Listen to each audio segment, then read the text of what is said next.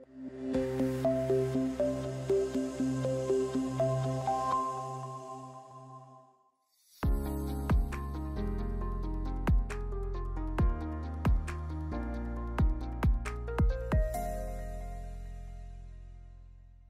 name is Christine Minas. I'm the moderator for today's session. Very exciting topic, risk management, the obscure hero of strategic planning. I think it'll be a very interesting discussion. Avant de commencer, j'aimerais vous rappeler que si c'est possible de mettre votre micro en silence parce que c'est mieux pour la présentation. So before we start, if you could please put your microphones on mute, that would be best for the presentation. Also, if you have questions, please insert them in the Q&As feature that we have on Zoom. If the chat function will be separate, but if you have questions, please put them in this in the section on Q&As. S'il vous plaît, mettre vos questions dans la section de questions et réponses dans le logiciel Zoom au lieu d'utiliser la fonction de chat. OK? Donc, c'est un grand plaisir d'être ici parmi vous aujourd'hui. J'ai le plaisir d'introduire notre premier animateur, Taran Wassan. He is currently with Shared Services Canada and is also our representative from IPAC, the Institute for Public Administration of Canada, and he has some opening remarks that he'd like to share with you. Taran, vous avez la parole. Merci, Christine. Thank you, Christine. So welcome, bienvenue tout le monde. I want to begin by with a land acknowledgement. So here in the National Capital Region, we're on the traditional unceded territory of the Algonquin people. Next up, I just wanted to welcome all the members from IPAC, from PPX, as well as from the University of Ottawa Center on Governance. We are used to seeing you in person. Unfortunately, these days with the pandemic, we're all virtual, but there's also a silver lining with the virtual, and that is that geography is no longer a barrier. And so we can welcome our public administration colleagues from across the country. So anyone who's joining us from outside the NCR, I want to say welcome and bienvenue. Those of you who are regulars to our events will recall that we actually had the same event last year, actually 2019, en français. And so it's the same topic of risk management, and we believe that's as pertinent, if not more, during these uncertain times with the pandemic. And so, pour mes amis qui parlent français, garde toujours au courant pour notre prochain événement en français. And we enjoyed doing and hosting events in both official languages. One thing at IPAC we've done over the past year or so is that with the pandemic, we've actually recalibrated our programming to serve the needs of our members and our friends. And largely, it's a public service audience, but even academia and some members from the private sector as well. And so we've delivered events with that thought in mind. So, for example, we've delivered events on mental health. We've encouraged people to laugh with an event this past fall on Yes Minister, the classic British sitcom on governance, or some type of governance at least. And more recently, we even held an event entitled Wine and Wonks, so a mix of policy and wine. And so we're really proud to join PPX and the University of Ottawa Center on Governance to host this event again, and going back to really the basics of public administration, and particularly in areas of planning and reporting, and that's risk management. So I hope you'll enjoy today's session, and we look forward to your feedback after the event, and we look forward to you joining us for future events as well by both PPX, IPAC, as well as the Center on Governance. So thank you. Merci. Christine, back to you. Merci, Taran. C'est un plaisir de faire la présentation de notre animateur aujourd'hui. Nous avons Marc Morin et Olivier Chounanière. Donc, je pourrais fournir quelques renseignements au sujet de Marc et Olivier. So Marc Morin is formerly the Director General of Corporate Planning and Governance within the Department of Innovation, Science and Economic Development.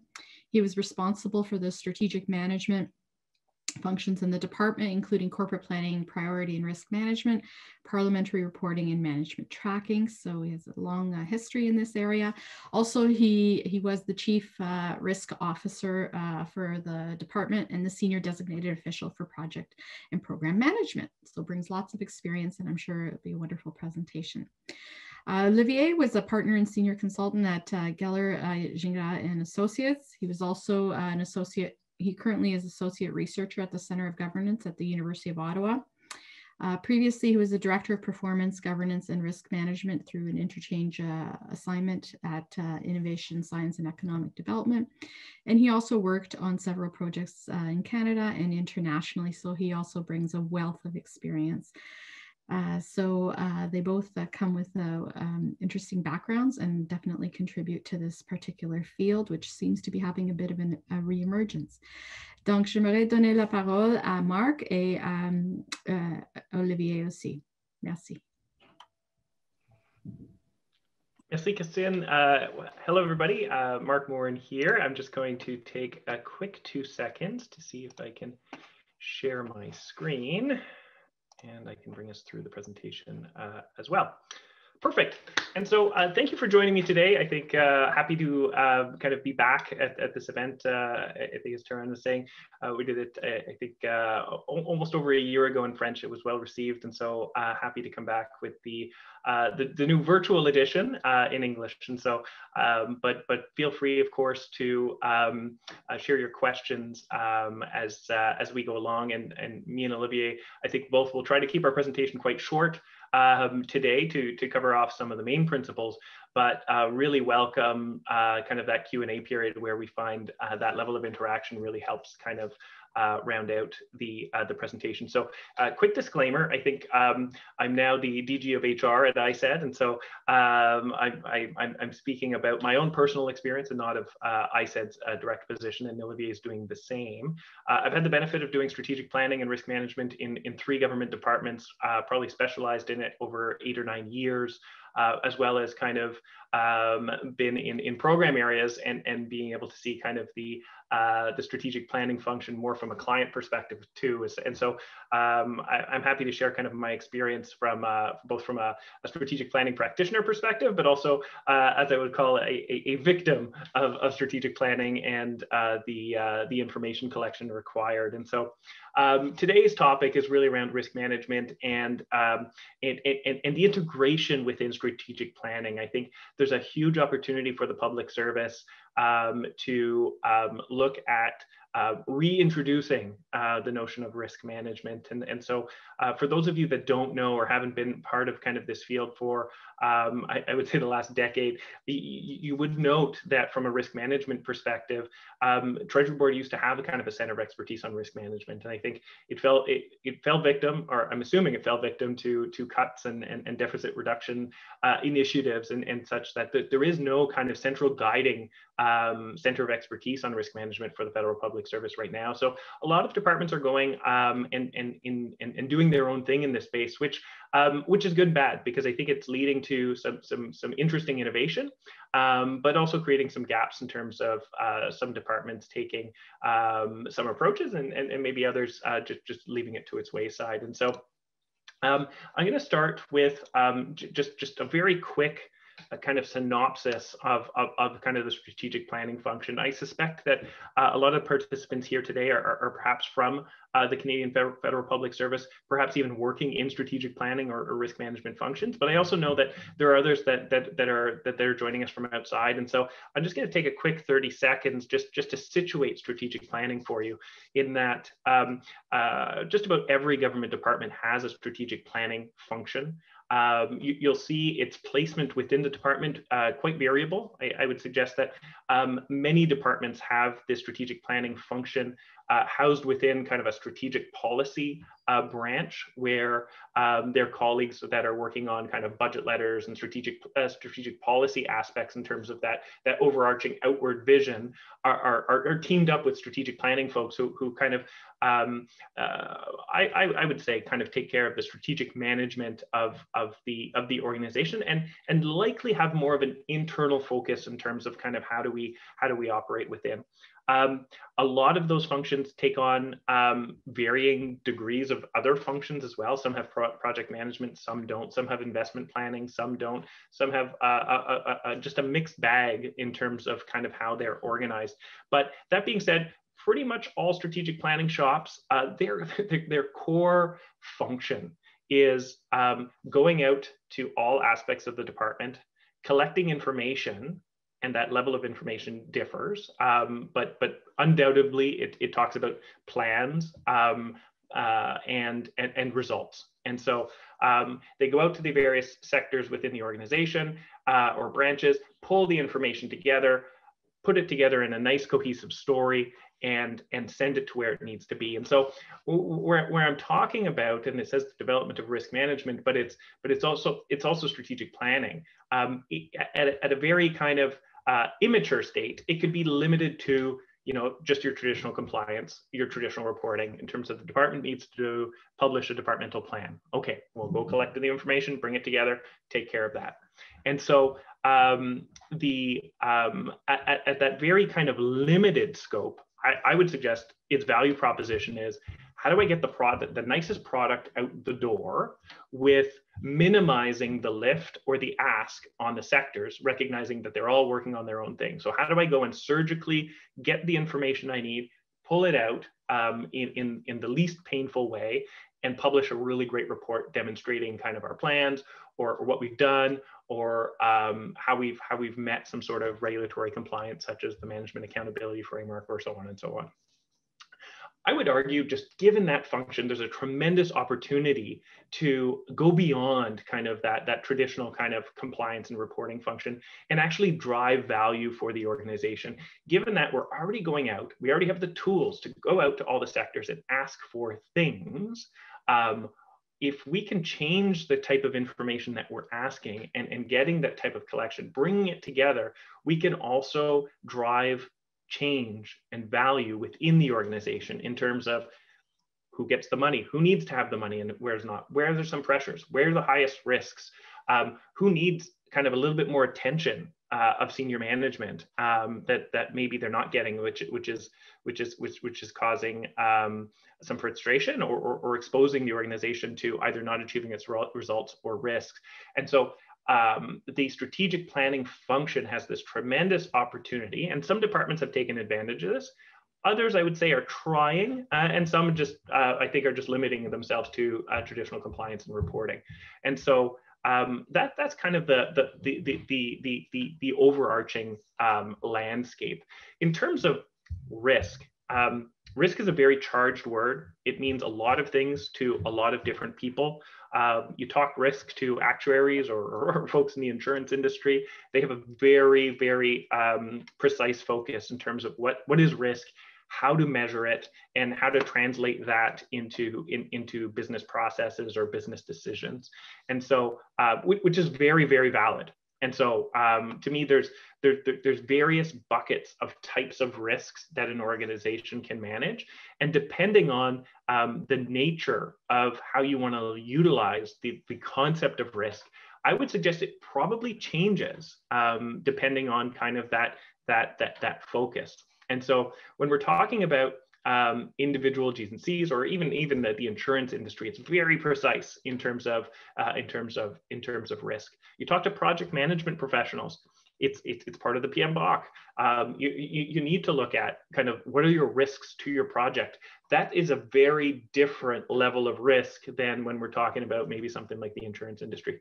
Then we talk about programs. And so programs, individual programs, when you get set up, you have your slew of outcomes that you want to achieve, you have your indicators, and then you're looking at it from a different lens in terms of risk to my program and in terms of the achieving of its objectives. There are sector level risks, and when I look at sector, we call them sectors at ISED, but it could be your branches or your divisions or whatever your nomenclature is. You're looking at how am I operating as a unit. And you'll typically see and a lot of risks around, oh, I don't have enough money to do X, Y, Z. I don't believe that's I don't know, those resource considerations should be considered in the context of risk, but that's a conversation for another day. There's a lot of risks around corporate. And you'll find, and it's a challenge because you have to disentangle that too, because every time you go talk to sectors or programs, they're, oh, I got my HR risks, I got my IT risks, I got my this risk. It's like, okay, that's great intel, thank you. What are your risks for your business? Because that's, I think, a whole other aspect that you're able to glean and bring forward. And I think when we talk about strategic planning and how I'd like to position it for Olivier's piece, but also kind of how I want to circle back and talk about the vision, is really around this enterprise level. And that enterprise level needs to be able to have an extraction tool that is based on understanding the corporate level risks, understanding the sector level risks, understanding the program level risks, and bringing it to a level where we're looking at kind of our departmental results framework and what's going to impact the organization in terms of doing that. So I think that's a very important concept, because I think some folks get lost when we talk about risk because they're focused too much on individual kind of maybe transactional risk, or they're stuck on program risks. My experience is folks get really concentrated on the corporate risks in terms of that, to the detriment of maybe kind of this enterprise level. So it's about maintaining that that level of focus on the enterprise level. And so this will be the last slide that I speak to. I'll take a break and I'll turn it to Olivier. But the whole notion of integrated risk management, and that's what I was talking about when we're looking across all the different levels and looking at breaking down silos. And so it's not looking about one sector, it's about looking at all the sectors. And what are our tools, to collect information, like I was talking about from a strategic planning perspective, but also kind of to bring forth a culture change around risk and around risk identification and what it means. Because I think in the context of the public service, you're going to get, especially with senior management, that may not be kind of as attuned to kind of the whole purpose around risk, is that there is a certain level of anxiety. Some of it's very much founded in terms of the public service as we outline our risks, especially considering access to information. And you know what, if as we go through risk identification, you know, you start thinking about, okay, if this falls into the hands of the Globe and Mail, it's going to look like we're really not managing this place, when in fact we are. And so there's those considerations to take place, but it's also kind of a culture change, and I'll come back to that in a bit. But ultimately, risk management is about using risk intelligence to inform decision making and business practice. And if I could underline that, I'd go back and I'd underline it. I'd put it in bold. I'd put it in shining lights, because I think I've seen this process time and time again, whether it comes to setting priorities or identifying risks, that it makes its way into a corporate risk profile. It makes its way into a nice corporate plan. These are our priorities, but nothing actually changes. And so on the client side, I've actually, my unit, not because of me, but just the function, of course, was highlighted as the biggest risk in the department. And I was like, okay, well, what happens now, right? And it's like, do I get more money? Well, no. Okay. Do I have to go to governance more often? No. Okay. Nothing actually happened. And the same thing happens when one of my areas was identified as a priority. We need to make it mean something so that all of this work actually adds value. And so to me, the large part of the process that we're trying to do here is identify our desired outcomes, our business strategies. Let's have a conversation about risk, and let's bring it to kind of a consistent level around what what are we talking about when we're talking about risk? And ultimately, it needs to feed our priority setting exercise. And if it doesn't, there's a big gap there, and you're going to lose people. You're going to lose people. People are like, oh, risk doesn't matter. Like, we're going to spend all this work kind of, I don't know, whether we're doing voting or risk identification or whatever. And if it doesn't translate into real change, and it doesn't align to program planning changes or resource changes, why did we do all this work? And it's just another feeding the beast exercise. So we need to get away from there. So perhaps this is a good transition point. I'll turn it to Olivier. Olivier is going to talk to you a bit about kind of what we've done at ISED to kind of push the culture, to push the practice of risk management, integrated into strategic planning around what we've done. And I'll come back and I'll talk to you about kind of the vision setting exercise, and then we can open it up to Q&A. So maybe I'll stop there, and I'll ask Olivier to take the camera. Yes, perfect. Thank you, Mark. I hope everyone can hear me well. Good, Mark? You're the only one who... I hear you. I can hear the only one. So yeah, so my basically my section of the presentation is focusing on the work achieved between 2018 and maybe mid-2020, when I left my position of the Director of Performance Governance and Risk Management to go back to my private practice. So a few disclaimers to start with. So since I'm no longer an ISED employee, basically the views and opinion that I will express are mine and do not necessarily reflect ISED's official position.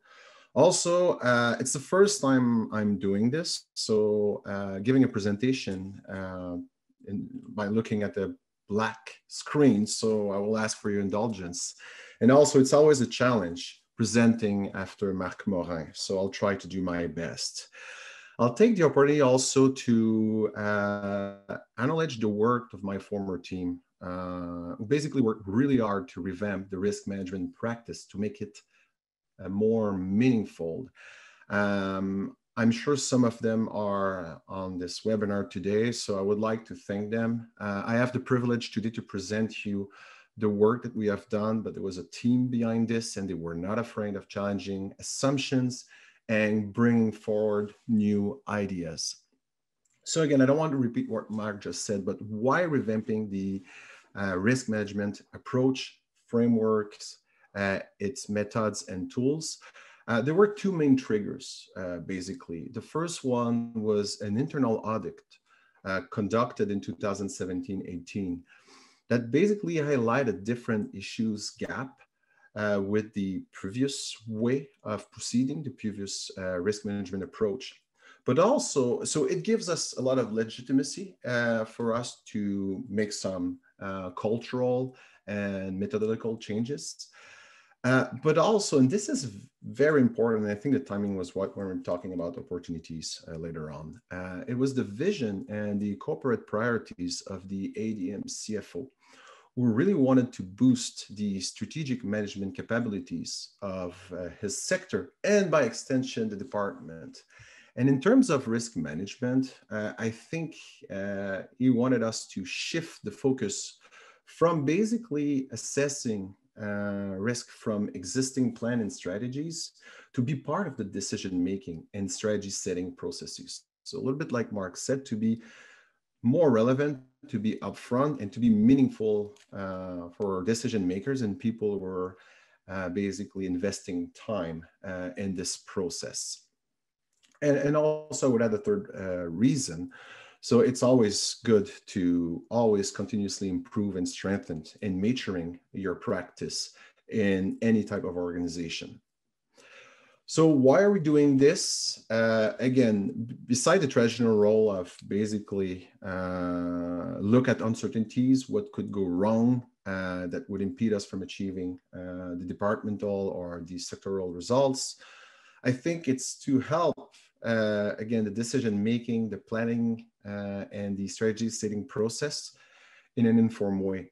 Again, how can we help developing new strategies and not just assess current ones?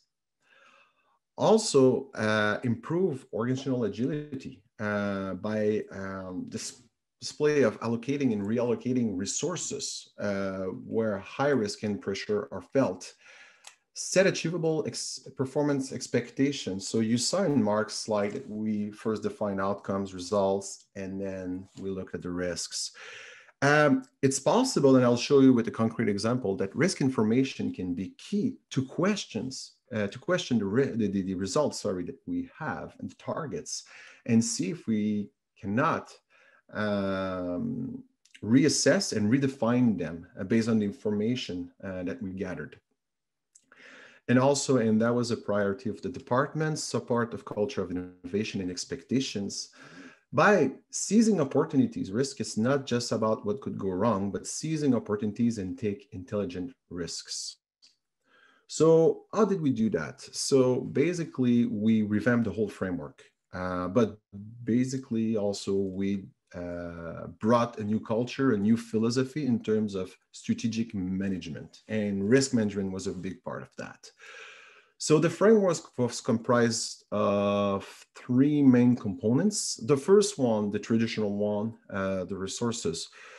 Basically, we wanted to provide tools, advice, guidance, information to employees, but every employee of the department, because we really think that risk management is a shared responsibility and not just sole responsibility of risk practitioners. The second component is the governance one. So if we really want to influence decision-making and strategy setting processes, and basically help enhance effectiveness of the department, how do we do that in terms of governance? So our strategy was threefold. First, we drafted a policy that outlined key roles and responsibilities, requirements, accountabilities, and we basically asked the DM to approve and sign it for more legitimacy. One of the components of the policy was the creation of the Chief Risk Officer. So I just said that risk management was the responsibility of everyone, but we thought in 2018, 2019 that it was important to have someone who was responsible of basically supporting the integration of risk information into the departmental, sectoral, program, planning, and decision-making. The third component, and subcomponent, was the committees. So we were asking ourselves the question, do we create a specific committee for risk management, or do we integrate the current ones? After tense discussions, we decided to go with the second option. Because what is important, it's making sure that risk information is an ongoing focus on those senior management committees. So by creating our own committee, maybe we were taking the risk, not having the right people sitting at the table, while existing committees, we wanted to make sure that we were, again, sharing information through a process with key decision makers. The third component, which we called intelligence, we really thought this is where we could make a significant impact. So it was basically looking at other areas of expertise to see how they can help us, again, making the risk management practice more meaningful, providing information in a timely manner. Because as everyone knows, the internal, external factors, threats, risks, they always change, and we need to keep abreast of these changes in a timely manner. And this is where business intelligence and strategic foresight, they could play a big role. So getting information in a timely manner, and also providing information to, for example, the different dashboards, the departmental dashboard, the sectoral dashboard, so to have a specific place for risk management where we could share information. And in terms of strategic foresight, this is something that we were starting to build. So again, I don't know where it is actually, but we were looking at what's out there, sometimes free in terms of information. And I would like to point out today one very useful tool that it's free. You can go on the website or download the app. It's called the Strategic IQ from the forum.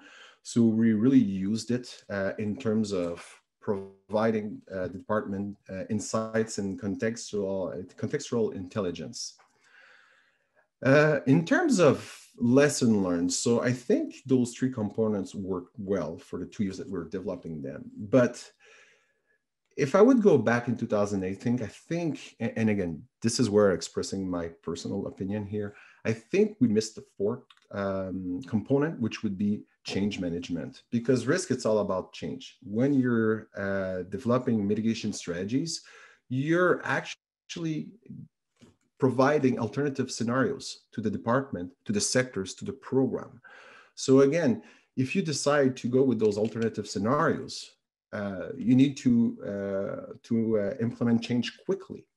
But also from a risk management practice perspective, since we were bringing a new culture, a new way of doing risk management, we needed those change management tools and approach in order for everyone in the organization to first be aware of those changes, to understand them, and actually buy into those changes and implement them in their daily routine and their business, what they were doing. So Mark, next slides, please.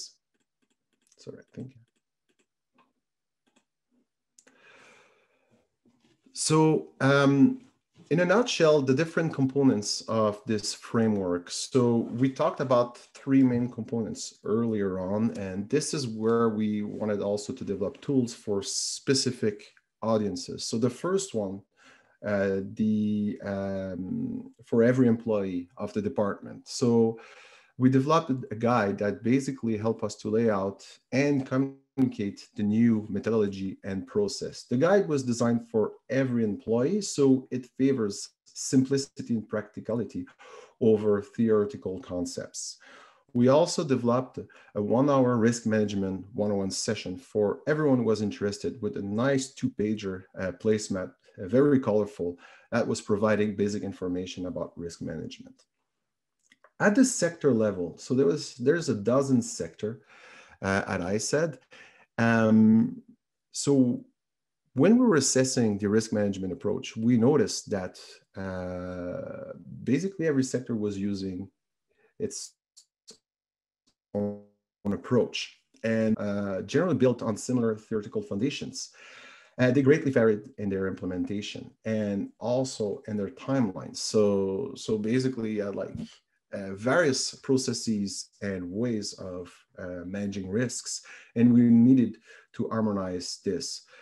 We also provided a self-assessment maturity model, so sectors were able to assess their current capabilities in terms of risk management, but also provide a course of action for continuous improvement. We developed an in-house community of practice, which we later expanded to the ISED portfolio organizations, such as Stats Canada, NRC, the regional development agencies, Space Agency, in order to share best practices, lesson learned, with the, I would say, medium-term objective, even long-term objective, to implement a common approach across the portfolio.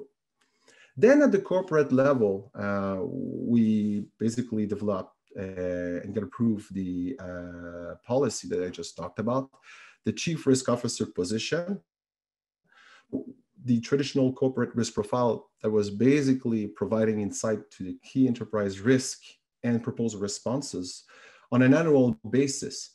But the risk register was more a tool to monitor those risks on an ongoing basis and feeding the different dashboards in terms of information. So it could be less static than a corporate risk profile. Next slide, please.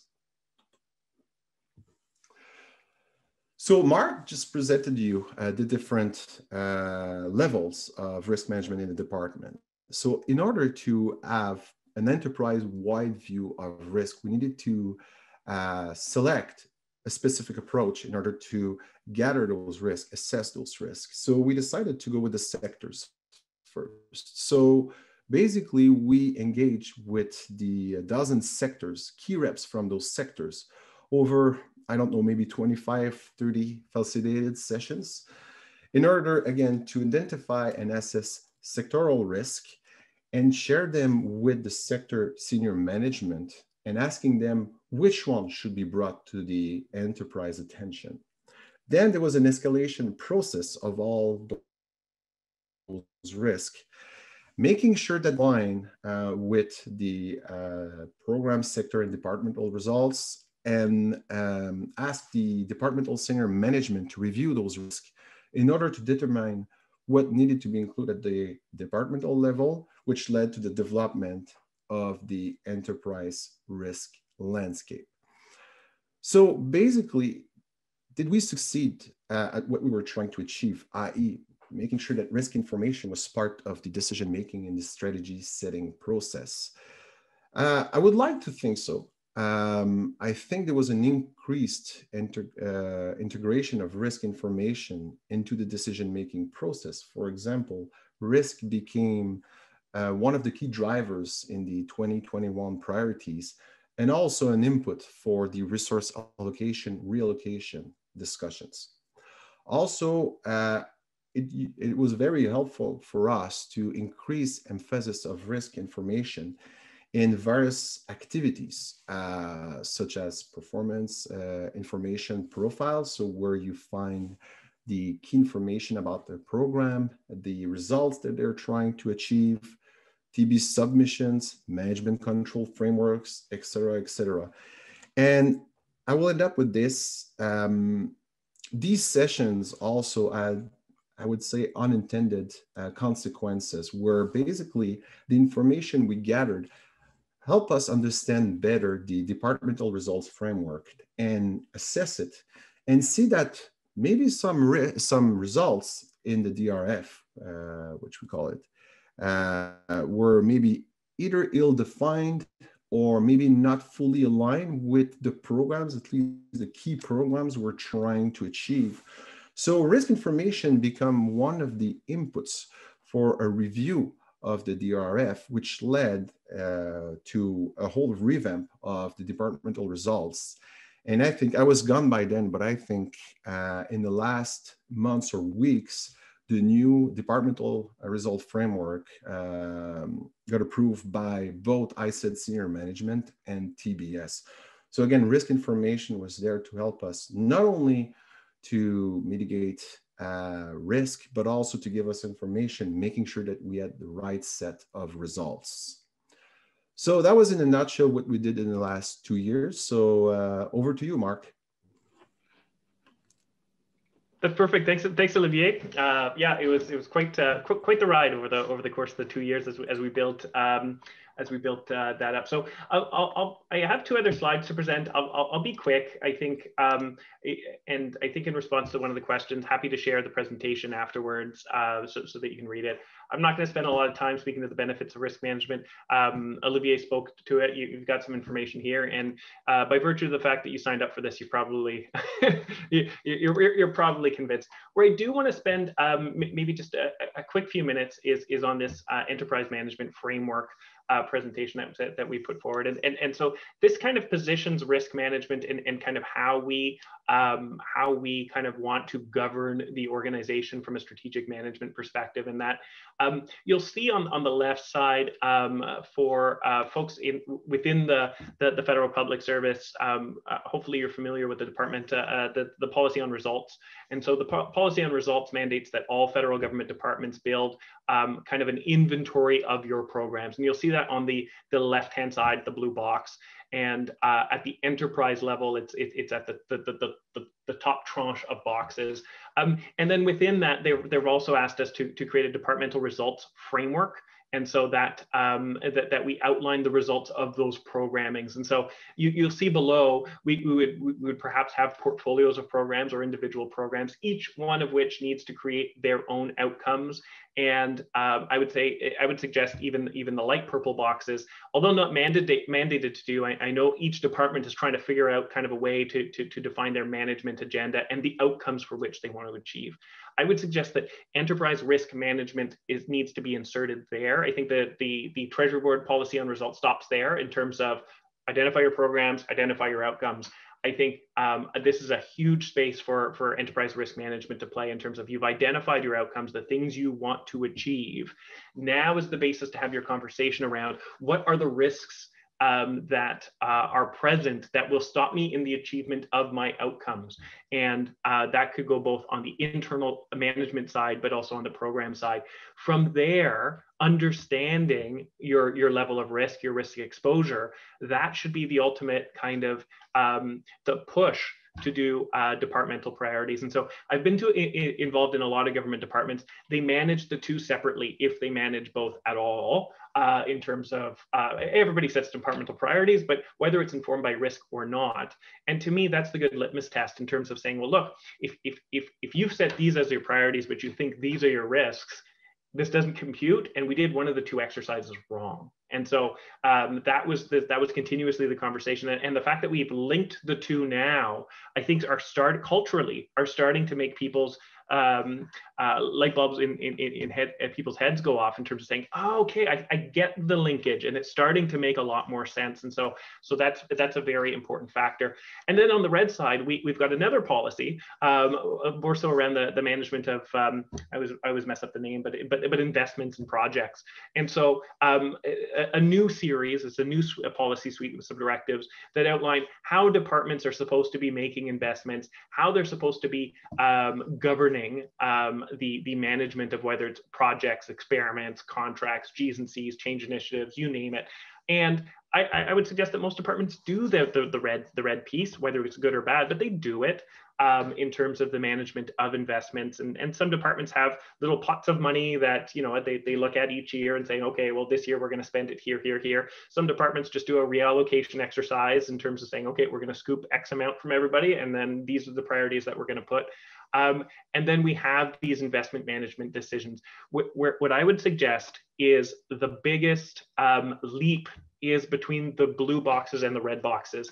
And without that connection, you're going to lose people on the blue boxes because it doesn't matter. And I'm sorry, but the way that the world works, generally speaking, but the way organizations work as well, is if you're going to set priorities and you're going to talk about risks, if there's no linkage to the so what, if that means we are not going to be investing more management, time, effort, energy, resources in those things, they're not really the priority. And so it's all nice and well to sit in a nice report and say, these are the top 3 priorities. But if nobody sees any action as a result of this, and the red boxes are not linked with the blue boxes, you're just going to be wasting people's time.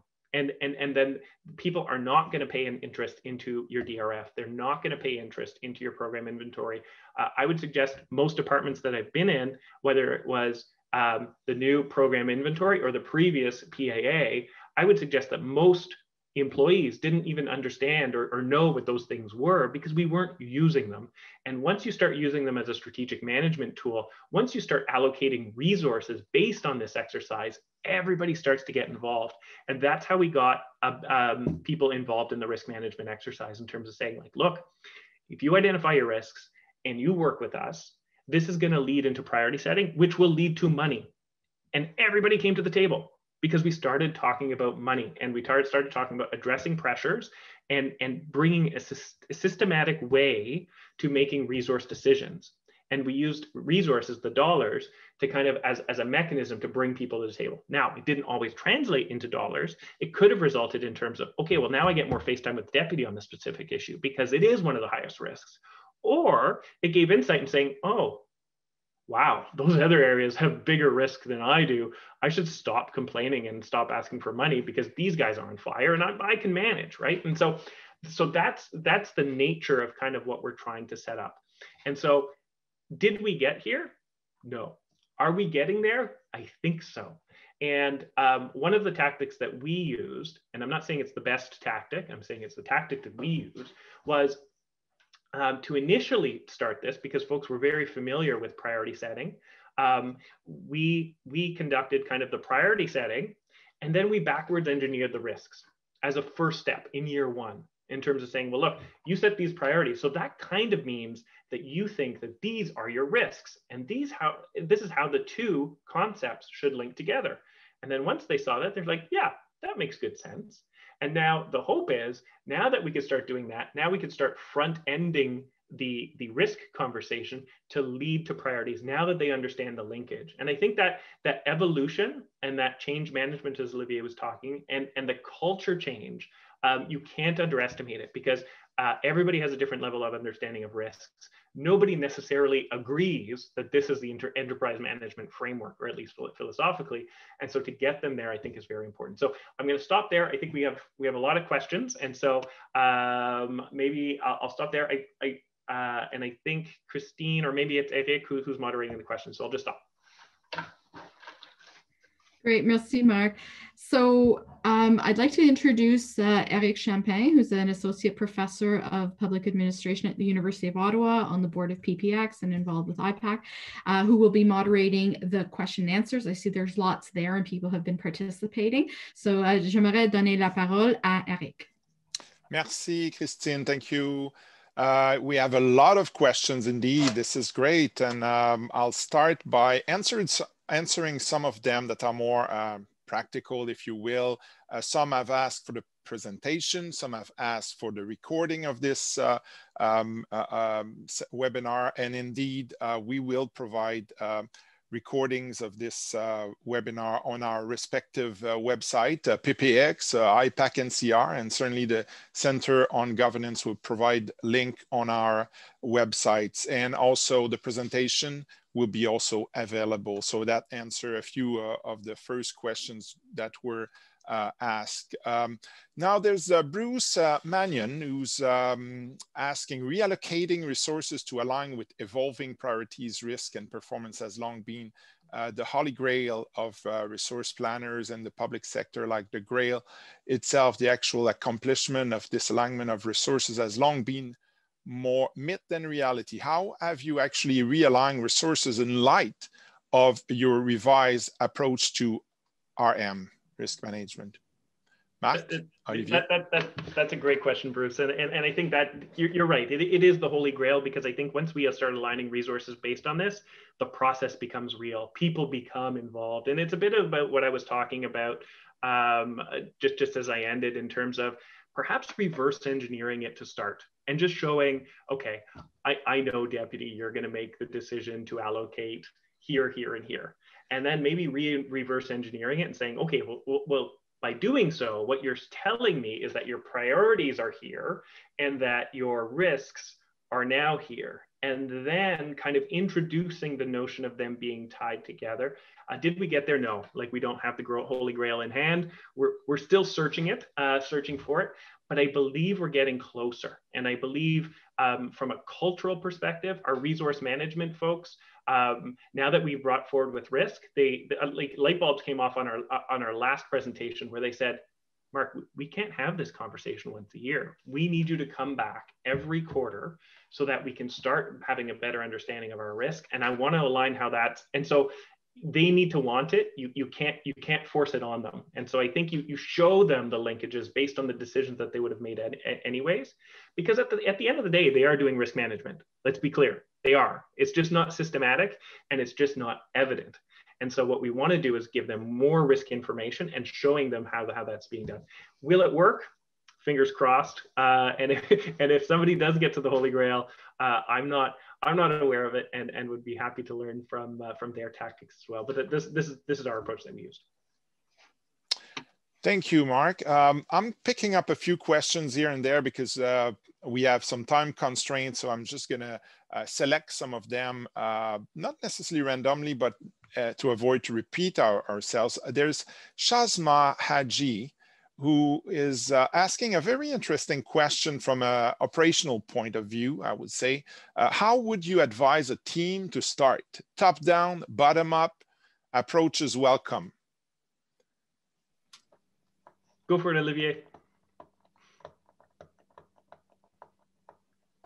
That's a very interesting question. I think from an ISET perspective, we were fortunate enough, like I said, to have the internal audit, giving us a lot of legitimacy, but also the full support of our ADM CFO, who basically lay out the ground for us to make those changes. So in our specific case, I think we had these opportunities. But again, for us pushing this as an agenda, would have been more difficult than having these circumstances. But like I say, sometimes you have also a community of practice that could influence changes. And sometimes a good old crisis can also help implementing these changes. But in our case, yes, it was more top-down than a bottom-up approach.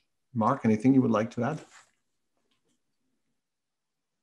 No, I think you're right. Like I think it needs to go in a bit of both. I think getting senior management leadership, at least in charge of the function, kind of being kind of a supporter behind this, and somebody who's really willing to push the system is ultimately kind of the key portion. And so if I were to start from scratch, I would make sure that my DG, my ADM, are on board for pushing this, because it is going to take a while. And I think it's important to manage expectations. And if you think you're going to get there in a year, you're not. To me, it's about taking the long game on it and making incremental progress, both with the sectors and with senior management. But had we restarted this and started from scratch, I would choose a sector or two that is ambitious, build a coalition of the willing, and get them to do some showcasing, and then concentrate on the top. Thank you. Olivier, there was a lot of interest for frameworks and free tools, and you mentioned one of them. I'm not sure I remember the name, but people would be very interested to know where to access this free tool you mentioned. And if so, is there any way you can put it in live on the chat room so people can access it if it's possible, but maybe not? Olivier? No, absolutely. I think someone already shared the link, and thank you so much, Monsieur Robin, for this. I can reshare it. So it's the Strategic IQ by the World Economic Forum. I just pointed out to one tool. There's several. Some of them are free. So they're very useful, but this one was the one that we used. There's a specific component for Canada, and the information is provided by McGill University. So as part of our different activities to develop or revamp the risk management practice, we consulted with risk management experts within the federal government, other departments, for example, but outside. And so basically we went to Montreal to meet people at McGill who were providing information with regards to Canada to the World Economic Forum, just to understand the process, how they collect this information. But again, you have information on several topics that could help you, again, to get information for your environmental scan. Okay, perfect. Can you just recopy it? I guess it's the intelligenceweforum.org, but just copy it so it seems that we got the right reference. Now, we still have maybe 3 minutes for the Q&A session. So I would ask you to really answer really by short answer, because we're going to try to cover some of them. There's Brent Manuel here. He will be entering the public service in March or April. Will his department or branch have a risk management framework available to him? Is it like something like a normal practice? And what kind of risk management framework will be available to him? To be honest, and I can't speak for the public service, but I would be surprised if, depending on your department. I think this used to be a core function, like I was saying, Treasury Board. I think for a variety of reasons has let go, and that has led downstream effects on departments to perhaps let go. However, that being said, in operational types of organizations, I know that transport has an interesting one from an operational side. Food Inspection Agency, I think CBSA is doing some progress in that area. That it's hit or miss. there was a question, very interesting question from Alexander Tanner that can take us a little bit aside of your core arguments here, but how does emergency response, resilience building, mitigation fit into the risk management framework? And I think it's very interesting in the context of the current pandemic. What's your take on this, Olivier or Mark? So I think two things, probably a lot more things, but two things jump to mind. I guess one is around that risk foresight function. And so to me, I think it's a very under-resourced function across the public service in that we are purposefully spending resources to look at the outside risk environment to kind of adjust to those components. And I think based on kind of the levels of risk that I was showing before, I'd be curious to see kind of where that falls within, because I think depending on the type of threat, and so if we're talking COVID for this instance, you know, I would be very hopeful that it would fall within the risk foresight function or an identified risk, emerging risk, especially for organizations like Public Health Agency of Canada, Health Canada, and then that could translate into other things. That it just that those linkages don't exist, and so it is, I think, a weakness that is inherent with our system in that we don't have these risk management functions across the entire public service. They're not linked in at this point, and it falls victim to being kind of unstructured. And hopeful that we're able to manage these risks in a very unstructured way, which, as we know, isn't always the case. All right, for the sake of time, one last question coming from Jackson Reggie, who's talking about routine. It's true that in the past, it was more like an ad hoc kind of approach to risk management. He's talking about routine and how do you integrate these processes and these systems in the routine of the government, the tool, the processes, and the governance. And do you believe it should be pursued this way, like to be more integrated to the current routine of government management making? I'll turn to Olivier, but super quickly, I think, yes, I think it needs to be integrated. I think, and again, take a long-term vision. Don't expect to just do this once and everybody's bought it. What you need to do is continuously build. And what you'll find is that first lift is big because you got to do your risk identification. Once you get to risk validation, it becomes a lot easier because now you get the products and you're like, oh, these are about right. But what about this thing? We're missing it. And then you bring it up. And so to me, it's about that routine. And if you keep at it, it's not as big as a heavy lift. Thank you. Olivier, did you have something else to add? Yeah, I'm not sure I will specifically answer to this question, but again, risk management is part of strategic management. It's one component. We could have talked about performance measurement, BI, et cetera, et cetera. So it's one component. And we need to focus on the integration of these areas of expertise. Also, when I was mentioning previously the governance structures, this is also another reason why we decided not to create a specific governance committee on risk management, but integrate other committees.